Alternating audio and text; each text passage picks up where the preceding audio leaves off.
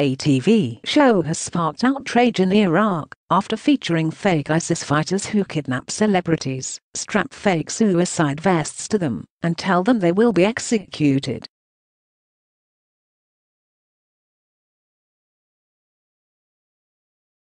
In the prank show Tanneb Rislan, terrified celebrities are taken to visit Iraqi families who they believe have been displaced after fleeing from extremists.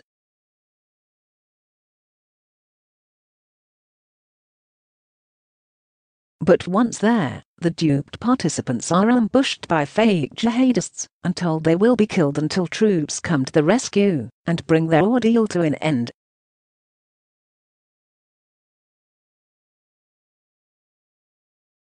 In one example, an Iraqi actress passed out with fear after being fitted with a fake suicide vest and was only brought round when the presenter poured water on her face.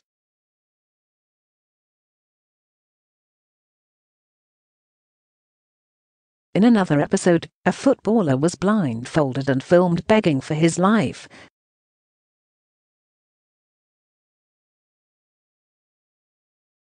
What looks like a close shave is, in fact, a candid camera-style television show airing during the Muslim holy month of Ramadan that takes tricking celebrities for laughs to a new level.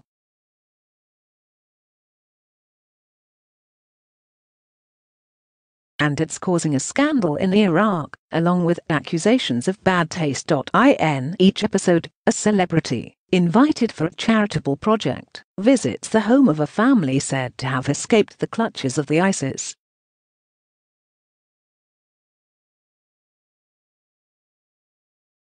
Once inside, actors disguised as jihadists pounce.The. Jihadists may be fake, but the pleas of the trapped celebrities are very real.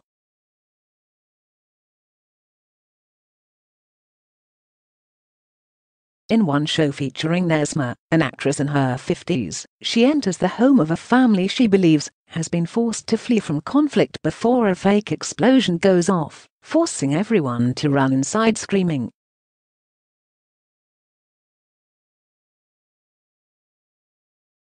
While she panics with a group of actors in on the prank, gunshots are heard, and one of the supposed producers on the show picks up a gun in view of Nessma.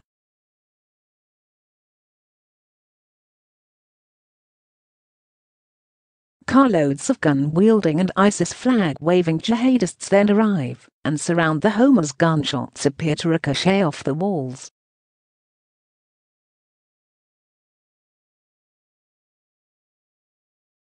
They eventually storm the home and tie up Nessma and blindfold her, while she cries and screams for help and starts to pray.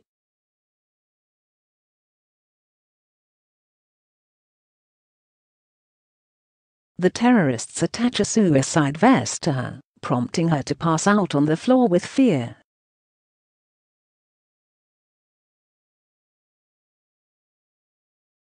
She stays unconscious for several minutes until the presenter, in hashed uniform, empties a bottle of water on her face, before dragging her outside to continue the horrifying prank.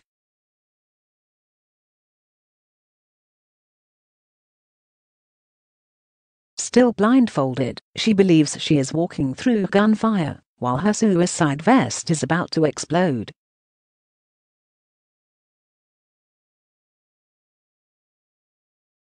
At the last second, her vest and blindfold is removed, and she faints once again, needing water thrown at her face to rouse her as the cast and crew gathered around her applaud her and reveal the prank.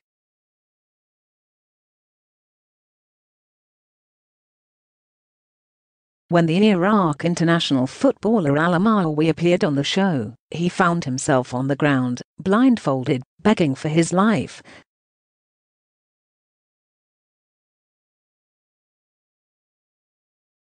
"I'm your brother, I'm Iraqi and I represent the whole nation," he shouts, on the verge of tears.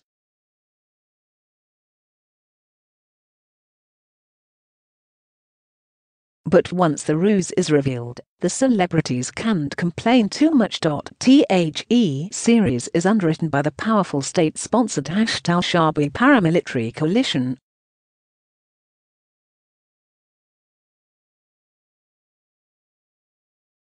Its fighters were central to a grinding military campaign that by mid-2017 had dislodged IS from the string of cities it seized 3 years earlier.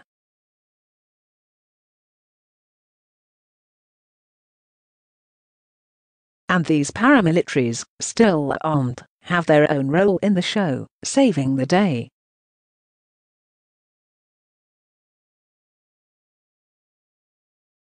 At the end of the episode featuring Mhawi, the international footballer also had to suffer a professional put-down.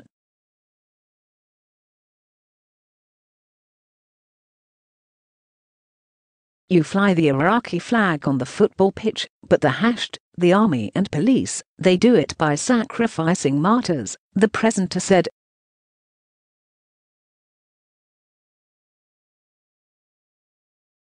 This isn't entertainment, Alaa Mhawi, a resident of Mosul, the self-proclaimed capital of IS in Iraq from 2014 to 2017, wrote on Twitter.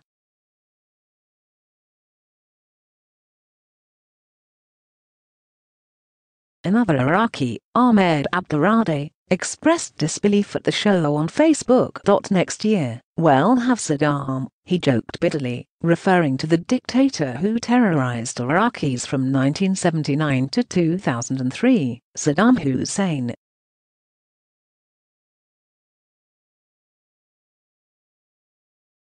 Or we can throw guests into a river like the victims of Speicher, he wrote, referring to the 2014 Camp Speicher massacre, when IS executed 1,700 Shiite conscripts and dumped their bodies in the Tigris.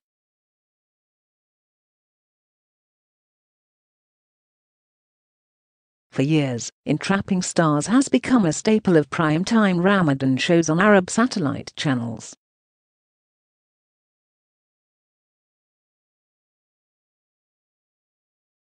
But this is the first time an Iraqi program has combined the formula with terrorism, which is still a real threat in Iraq.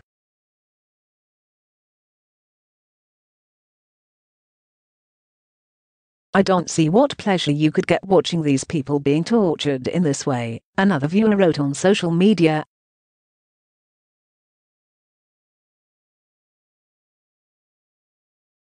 The program also broadcasts mock executions and shootings with blanks, according to a disclaimer at the start.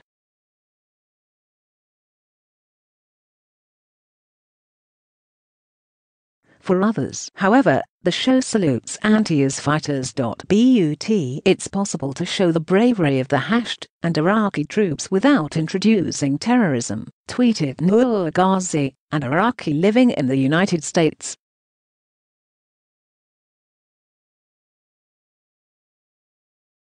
Jihadist violence is still a fact of life in Iraq.The home of the so-called displaced family in the show is located in the agricultural belt outside Baghdad, where sleeper cells still intimidate and extort locals.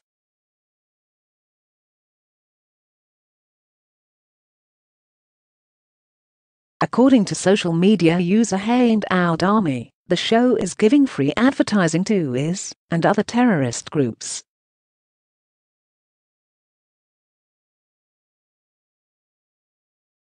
And a writer of the show, Dargam Abdurraqif, has sprung to its defense. The scenes are harsh but